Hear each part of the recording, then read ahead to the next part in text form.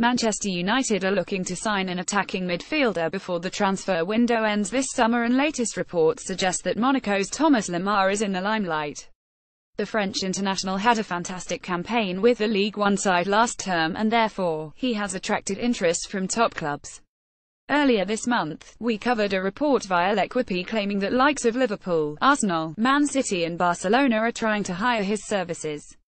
Now, according to Duncan Castle's Daily Record, Man United are weighing up a bid to sign the Les Bleus playmaker after failing to lure Real Madrid superstars Ronaldo and Bale.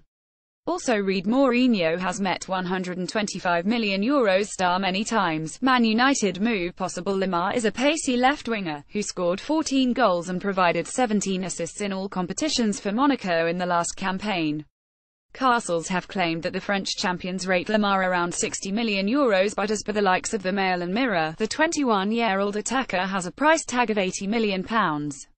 Not to forget, Monaco have already lost star players like Bakayoko, Silva and Mendy this summer. In your opinion, should Jose sign Lemar for Man United? Follow Soccerisma on Facebook. Soccerisma.